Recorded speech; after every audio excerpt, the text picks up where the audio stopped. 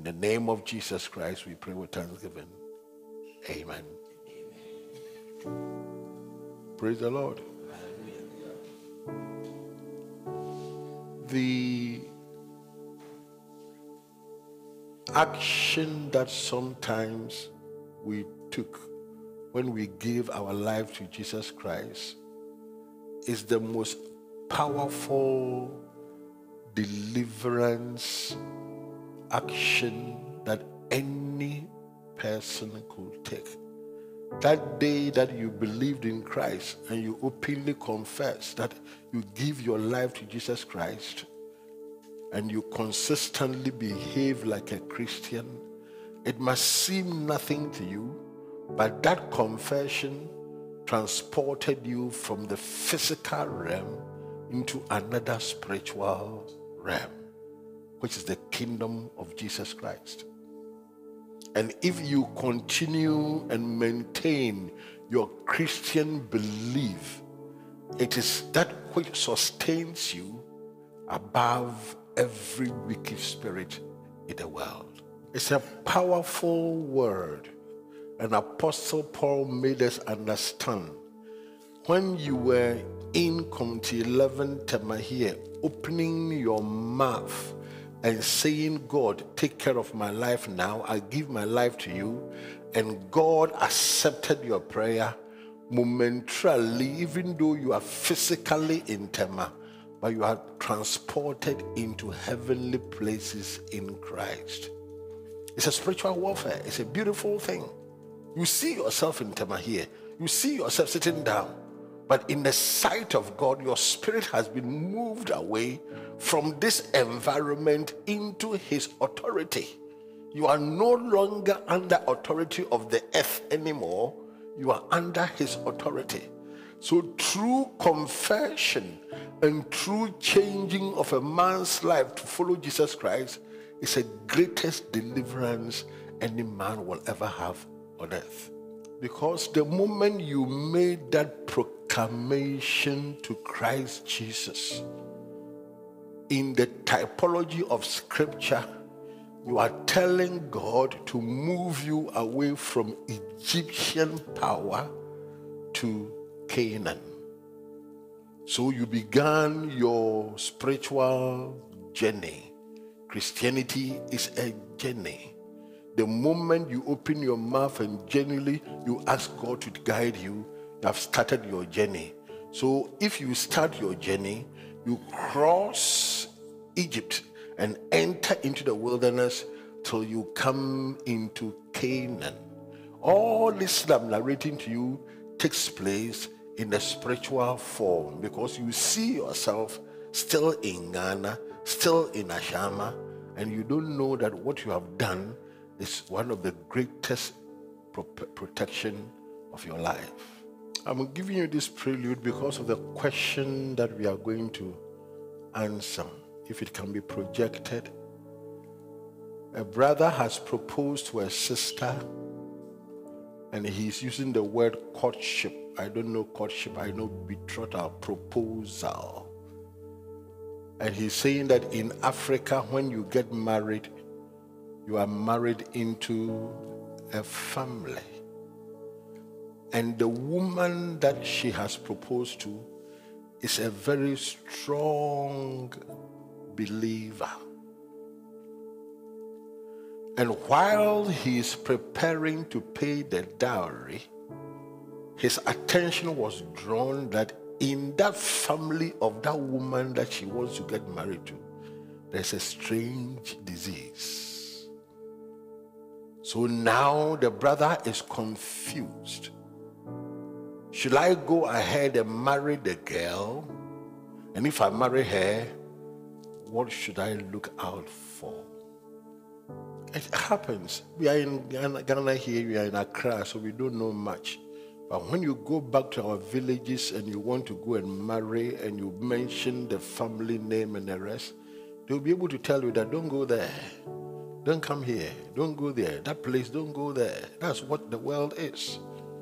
But I'm bringing this one to you simply because Before Christianity came to we Africa, or it reached even Europe, before it came to Africa, our parents and our grandparents and so forth, they didn't know God.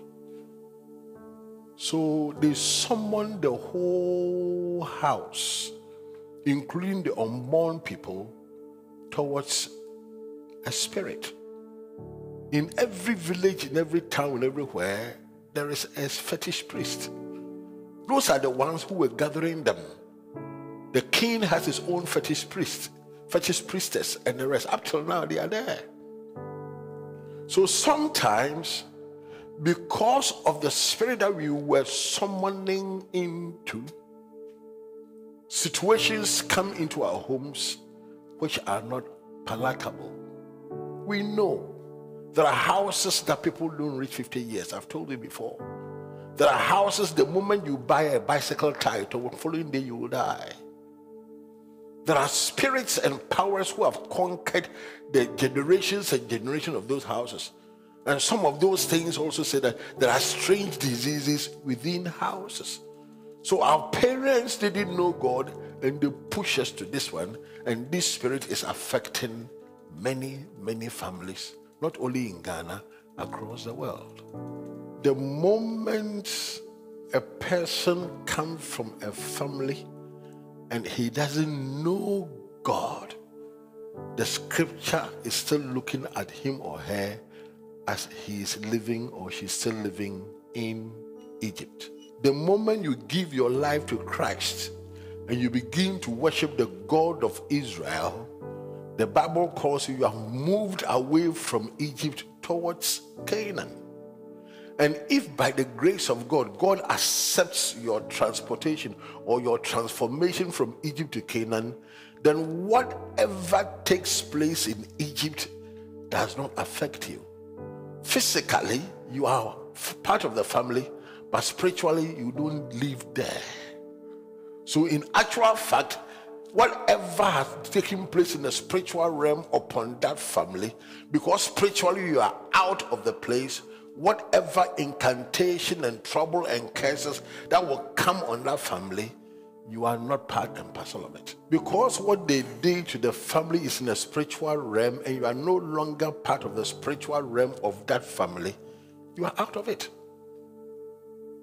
Because God looks at the believer who has accepted him and want to worship the God of Israel and Jesus Christ, that he has transformed your life. So whatever is it that your family members have done when even you were not born, because you are now born by him and you are under his canopy, those powers do not have effect upon you. Deuteronomy chapter 7 verse 15 make us aware that, and the Lord will take away from thee all sicknesses and will put none of the evil diseases of Egypt which thou knowest upon thee, but will lay them upon all them that hate thee.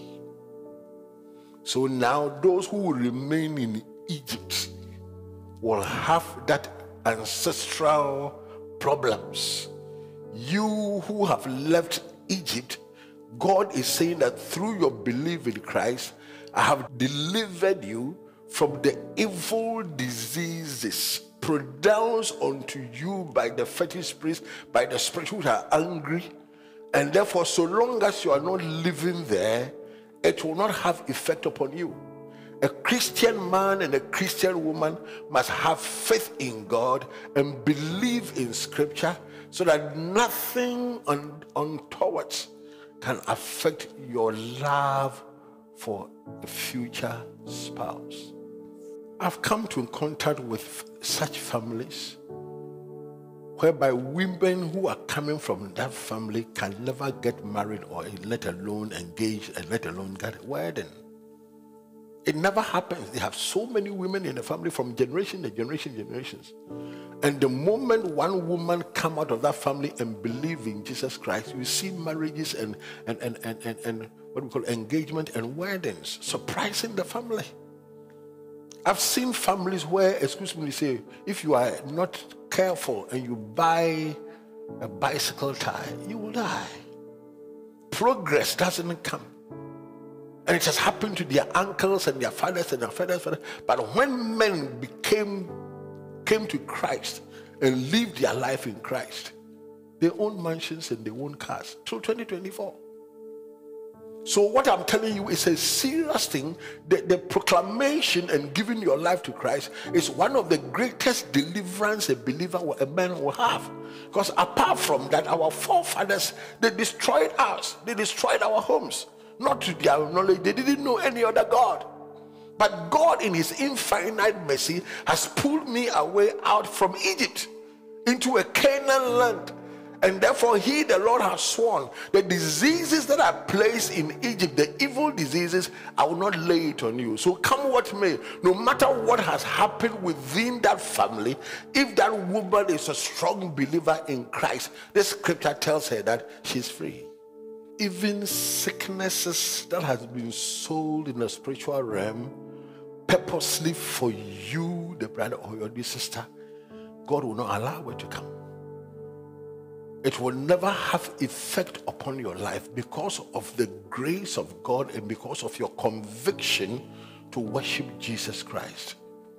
Brothers and sisters, without the anointing of God in David, David would have died. Seriously. Because people intentionally went to fascism and caught and bought sicknesses, disease from him. He woke up one morning from bed, he couldn't wake up. And the people who have done it, they knew. We are coming to visit the king. The king is supposed to sit on his throne in the palace and receive visitors. Oh no, the king is sick. Oh, they just came to spy. The king is sick, he's in bed, he can never wake up. Then they will go back and raise their hands. Yes, you have done it for him. So in Psalm 41 verse 8, we see evil disease, they say, cleave fast upon him. The way he is behaving, he shall not rise up. They know. But to their surprise, the young man grew to become very, very old because of the anointing of God in him. Today in 2024, because of Jesus Christ in the form of the Holy Ghost inside you, every strange disease, whatever it is, whether ancestral foreign or people who have claimed to do it, it will never have effect upon you. Yes, he felt it. He felt the shake. He was in bed. They thought he would not rise anymore, but unfortunately, he rose up. To their surprise, they say, evil disease cleaveth upon him, and now that he's lying down in bed, he shall rise no more. But God is not man. God is not Satan. The God inside you transformed your life.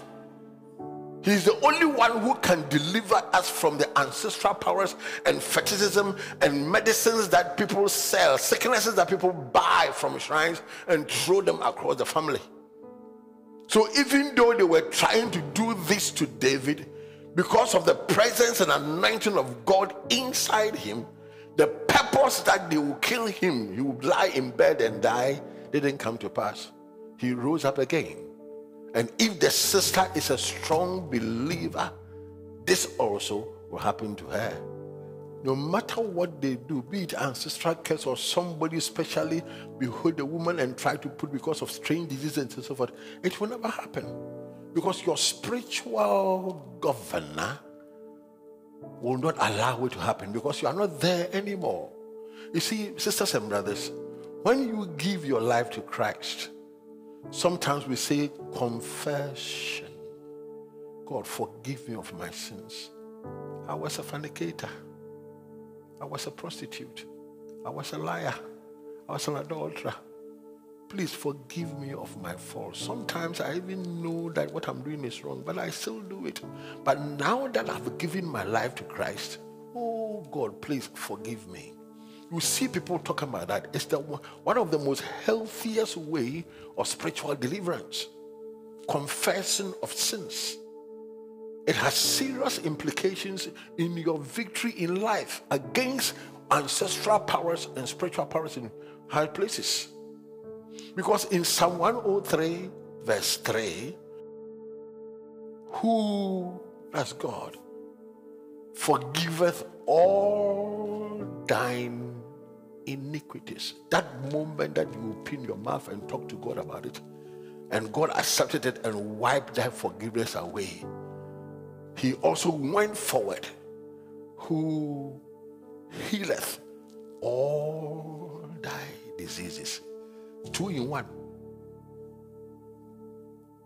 So when a man becomes stubborn and boisterous, I will remain in my sin, I will remain, I will not confess, I will still do this and so forth, you have problems. You are putting problem on your life. Because the confession genuinely to your Father will make him forgive, and when he is forgiven, he attaches healing to it. So whatever the sister might have done in his family, whatever it is, so long as she has given her life to Christ, and one time in her life she has confessed her old life, and God has forgiven her, she's walking with healing around her. No matter what the world will do, no strange disease will affect the woman. It's God's word. It's as pure water, better than pure water. We have to understand these things. See, when people do it, they take it for granted. God of my sins and my sins. And you go to catechism, they tell you to say it. It is not from you. It is not deeper from you. But when it comes unsuppressed, coming from you with tears in your eyes, crying to God, forgive you of your old trespasses, and God said, yes, I have forgiven you, automatically the bonus of healing comes along with it. Who forgiveth our sins and healeth all our diseases. So if you're a Christian woman and you come from a family, and no matter what the family will do, you are afraid, don't be afraid. So long as you are come out of that family, the power of God, which is greater than the shrine that they took you to, is with you. So we must not remain in error. We must not remain in sin. When they talk to us, we must pull ourselves away from error, because it will help us. The moment we confess our sins and go for it, it helps our life, it helps our movement, it helps our future diseases that will fall upon us. And we don't know that, so people go to church and they sing and clap and still remain in their error. It's not a good thing. It will not help you.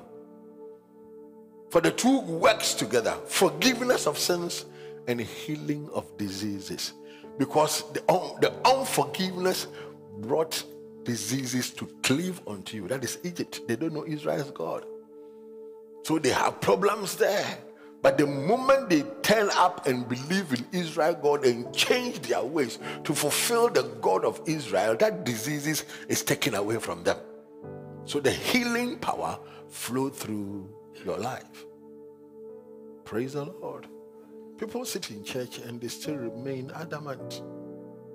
They go to church on Sunday, but they are not serious Christians. They still live in their Egyptian way. This scripture will not fulfill your life for you. You can cry. So God needs genuine repentance. No matter how bad you think you have been, genuine repentance will reflect in the healing power of God in your life. Whatever has followed your family because of your genuine repentance and walking with God will cease from your door.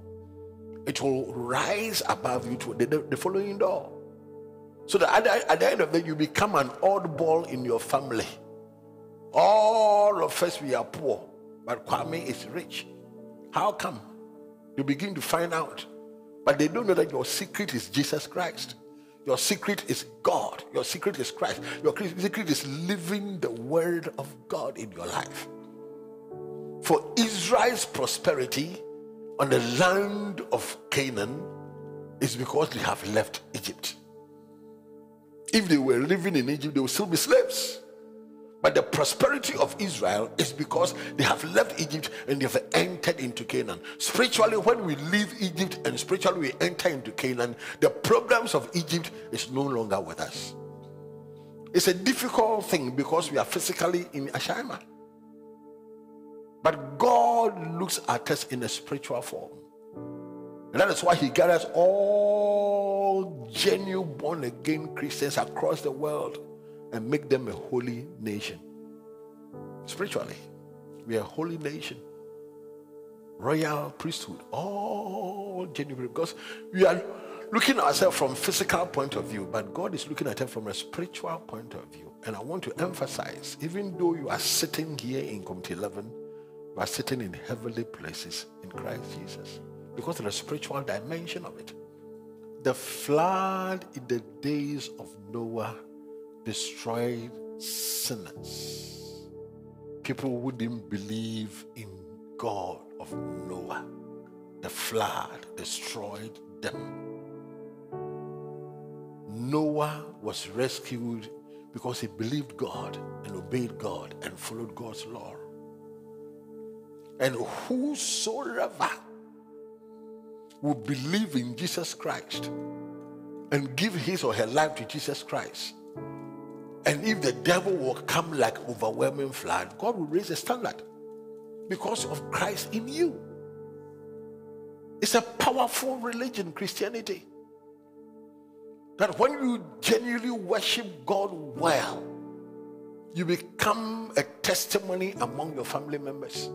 And among witches and wizards and dwarfs and things, you become a confusion person. Because whatever they do, it cannot work. Because the power in you supersedes every power in the world. And his name is Jesus Christ. When Christ was physically on earth, he was performing things from one church to another, synagogue to another, because he was physically in one body. This Saturday he's in this synagogue, tomorrow he's in that synagogue, tomorrow he's in that synagogue. Today he's living in the spiritual realm that within 1 second he's in a million places. And what he was doing in the physical realm, you will read it, he's still doing it today. Today. Matthew chapter 4 verse 23. Now this one, it was physical realm. Today he's still doing it. So if the Christian sister is still in church and believe in God, what Jesus Christ did physically, he's doing it in the spiritual realm. It affects her. And Jesus went about all Galilee, teaching in their synagogues and preaching the gospel of the kingdom and healing all manner of sicknesses and all manner of diseases among the people. This work is still being done in the spiritual form. Today. So if I love a woman who is a Christian woman, and somebody is bringing an idea that her family is having strange things and so forth, you must use the word of God to counteract, to overshadow, to cancel those words. Because this portion of scripture, he did it physically. Today he's doing it in the spiritual realm, going from church to church, preaching the gospel through men and healing the sick and all manner of diseases. So if my will-be wife is still among the church and Christ is fulfilling Matthew chapter 4:23 in 2024, he will touch my wife. He will touch my will-be wife. Whatever disease that be, God will heal it. It is faith. It is faith we use to enter into a woman's life, enter into a man's life. If you don't have faith in Christ, you can't do anything. Because the world without Christ is full of stories. They will give you stories that will discourage you. Praise the Lord. Hallelujah. But a believer must live by gospel, must live by the word, must live by Christ, must live by the conviction of God's word. Some time ago, it's a long time we did communion service, but a sister had a partial stroke. So she went from the hospital, she came. The left side was numb. As she was coming to sit down, nobody knew, but she couldn't raise the left side. It has become numb. And they have given her a full box of tablets in her bag. So as we were sharing the communion, when it reached the wine, she took the wine and something struck the shoulder and she raised her hands. That's all. The stroke was gone. Up till now, the stroke is gone. So up till now, God is still fulfilling this scripture in the spiritual form. In the spiritual form, up till now, healing all manner of sicknesses and all manner of diseases. The gospel is being preached through men. And we are in churches because he went into the churches and his spirit dwells among his children. Brothers and sisters, let us take God serious. Let us take our belief serious. And all manner of words, all manner of enchantment, all manner of divinations, whatever it is, what didn't they do to David? But God sustained him. Whatever they will do to you, God will sustain you. Amen. Because he's inside you. Praise the Lord. Amen. Blessed be the name of the only true God, whose power is from eternity to eternity. Yes. Your name is Jesus Christ. We pray that as we explain your word, your children will hold your word to the highest level and see your grace that you have bestowed upon the Gentile dispensation. If you have not come into our lives, some of us would have been gone many years ago, Lord. The Gentile dispensation have seen a treasure, and that treasure is you, Jesus Christ. Bless us, Father.